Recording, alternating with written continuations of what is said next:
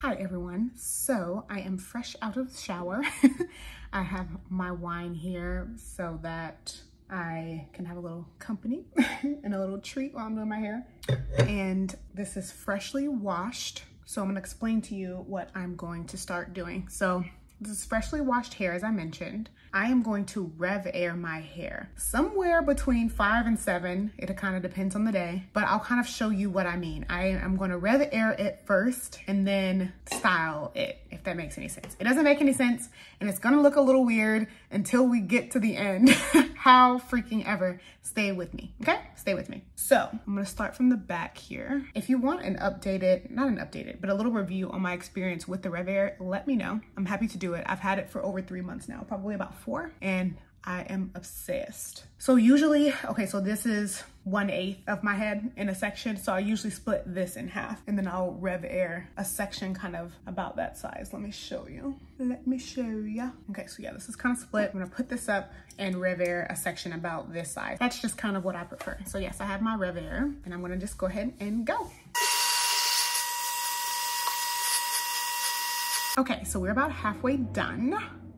And this is kind of what you want it to look like. So as you can see, this is not straight. Like it doesn't look like it looks blown out, but it's not completely straight and poofy. You know what I mean? It has a little bit of texture to it, like little kinks. That is exactly what you want, people. So yes, that's where we are. Like I'm about halfway done and I'm gonna go ahead and do the other side. If you do not have a rev air, that is 1000% fine. You don't need one. Just use a normal blow dryer and do a tension blow dry. So grab the hair like this. I mean, don't hurt yourself, but just take the blow dryer and with varying degrees of tension and you should have a similar effect. I'm gonna go ahead and do the other side and I will be back. Okay, so I'm halfway done here. So you can kind of see the vibe, right? It's coming together. But we're still not done. So I'm gonna show you what I did as far as the product. The only product I've used, I have nothing. I washed my hair and I had no styling products except applying to the ends this Innocence Eye Create Hold. It is a very, very freaking expensive gel. This is $26, but it's just the best. Period, it's just the best. Just FYI. So pop this up so you can see. So I have my strand here. I have about this much. I may need a little more. And I just apply it to the ends so that they're defined and not stretched. And it's all gonna come together to appear to be a big, fluffy wash and go. And this kind of looks like, I mean, I don't know, maybe it doesn't look like a lot of steps, but it comes together really fast. I don't have a lot of dry time and it's a vibe. It's basically like what I used to do. I would wash and stretch it, but I'm stretching it first and then defining because A, I feel like I use a whole heck of a lot less hair product, and B, it dries so much faster, and C, it's fluffier and lighter to the touch, which I like, and I find that it just wears really well throughout the week. Better than a blowout, and like better than just a blowout, and better than a normal wash and go. I don't know, for me it just kind of works. I love it.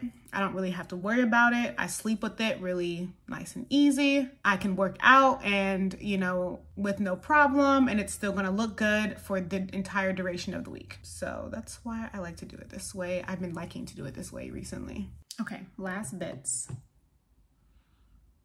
here. And again, to show you, I just literally put it on the ends. Like that. As Tabitha Brown said, like so, like that. That's what I do.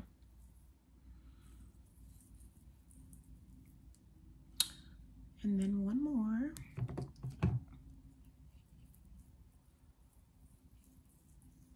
And then the front, like the pieces that frame my face, I try to, you know, kind of go a little bit higher to, you know, again, frame my face. Let me go ahead and do it on the other side.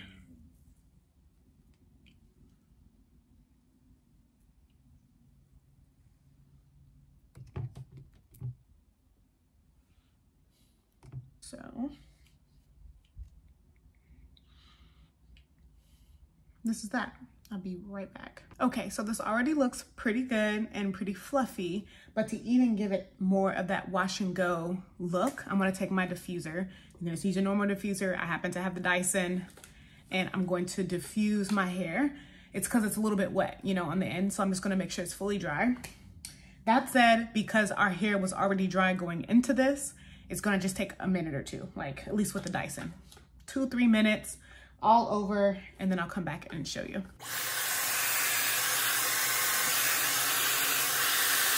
Okay, so literally that was 1 minute and 36 seconds. So as you can see, with diffusing it, it kind of made it look less stretched and more, you know, wash and go. But yeah, you know, it's kind of like a magic trick to me. It's like you get some stretch and some length, but you still get like a wash and go look. It's fast.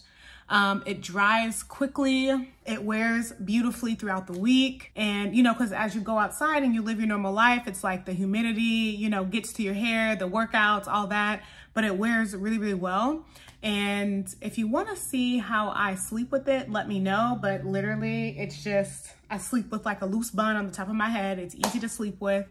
And that's about it. I don't really do too much else. I really like this gel on my edges. So what I might do is squirt a little bit in, slick my edges back, and like sleep with a scarf like that. But that's it. Like, you know, she looks great. And honestly, I love it. I love it.